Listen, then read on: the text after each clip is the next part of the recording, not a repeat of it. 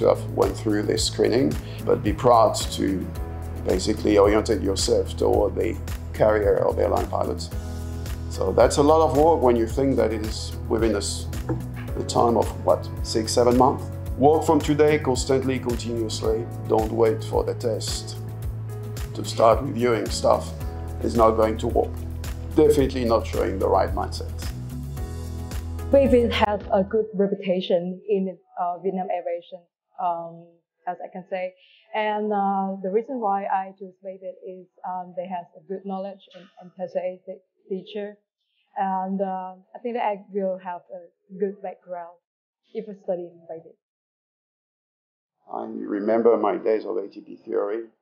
My first step basically toward my goal.